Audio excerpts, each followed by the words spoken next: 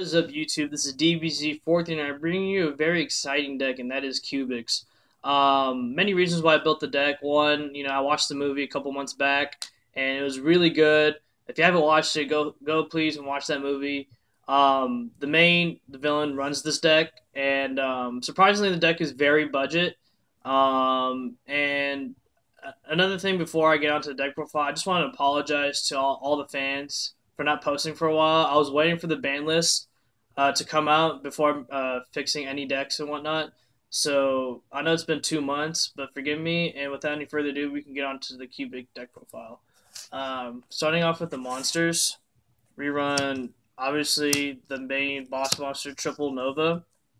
Um, what he does is the only way he can be summoned is if you reveal 3 different named cubic cards from your hand, and you can special summon them.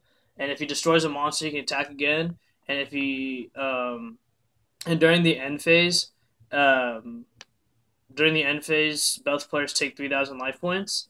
And this card is unaffected by your opponent's monster effects that have less attack points than him. So that's really strong. No, excuse me. The good thing about him is like when you go against like Zodiacs and stuff, Zodiac monsters won't have any effects on him, and this is a great card to bypass a dimensional barrier as well. Also, in my opinion, this deck will be really good in the links format because you don't really need to use your extra deck because all you basically do is you OTK with this monster.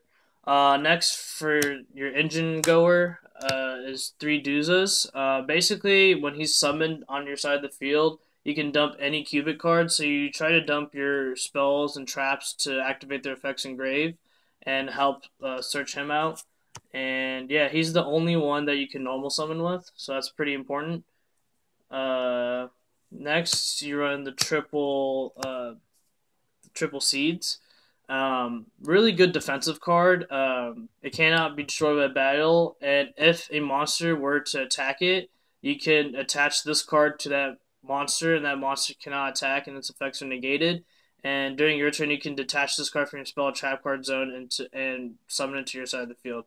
And this card has a lot of good synergy with the other cards, which I'll get into. Next, I run the double Buster. He's probably the best one from the other cubics. I'm not going to go into all of their monster effects because they're pretty useless. You only run different cubic cards for the different names for Nova. And then for the one-ofs, I run this guy, and this guy, and this guy. Like I said, these guys are not like relevant to the deck too much. You just run them for the names. And then this one right here, the Beast, and then the King. King I like personally the most because you can send a cubic monster that you control, and when he's special summoned, you get to inflict 800. So there are times when your opponent would just be lingering with like less than 800 life points, and then you can just summon him to go for game. And last for the monsters, I run double Summoner Monk. You run a lot of spell cards, and it helps you get out the Duza. And by bringing out Duza, you can rank 4, and the Duza can help search for the Nova. So that's it for the monsters. And next for the spells, I run triple Karma. Really good card. Basically, when you activate it, you can target one cubic monster you control, and you can send the seeds from your hand or deck to the graveyard, and your monster gets the monster that you target gains a power boost. I forgot how much it is, but the main effect of this card is that if this card is in your graveyard, you can banish it to search any cubic card. So this helps when you banish or when you dump with Duza. Then you can banish it to search out your Novas. Also, keep in mind this is a very budget build. You could add more expensive cards to make it a lot better. So I'll explain what cards you could sub in to make the deck a lot better. Next, I run Triple Cubic Wave. Really good card, helps you OTK. Basically, you can target one cubic monster you control. You double the attack, and you target one monster card your opponent controls, and you half that attack. If this card is in your graveyard, you can banish it and any number of cubic monsters from your grave, and target that many monsters on your opponent's side of the field and attach a cubic counter on it. If they have a cubic counter on it, they cannot attack. Their effects are negated, and their attack points become 0. I think. So yeah. Next from my spicy tech that I run, I don't see people run these two cards. I run Mound of the Bound Creator. Really good with Nova. Helps with the extra burn and it protects him. I play the terraforming with it as well to search it out. But like I said, if you were to make it the best build, I'd take these three cards out, put in Foolish Burial of Goods. That can help put the Karma Wave or the Cubic Counter, I think, or Cubic Lords into the graveyard. So yeah. Next one, Double Dark Hole. Good board wipe. So before you can summon Nova, you just Dark Hole, destroy the field, and then summon the Nova, and then try to go for a game from there. Next one, Double MST. I do not run Twin Twister because you need to have cards in your hand in order for you to summon out the Nova. So I just run the Double MST. And then the one Fusion Conscription to search out the Nova, and then the one Reasoning to try to get a Duza or Summoner Monk, and then go off from there. That's it for the spells, and then for the traps, I run Triple Unification. This helps you summon out the fusion monster, which you're probably never going to do.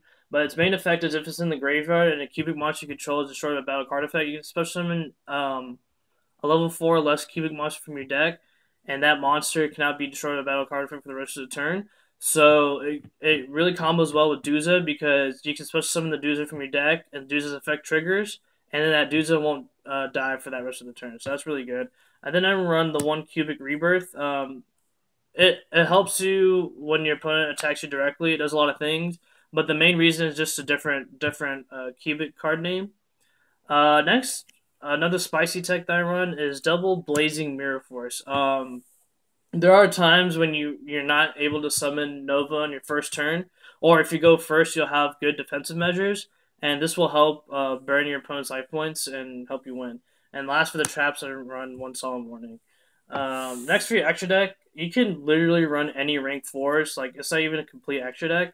But just to start off, you run the one Fusion, mainly for Fusion Conscription to search out your Nova. You're not going to be able to summon him, but you summon him through the trap card.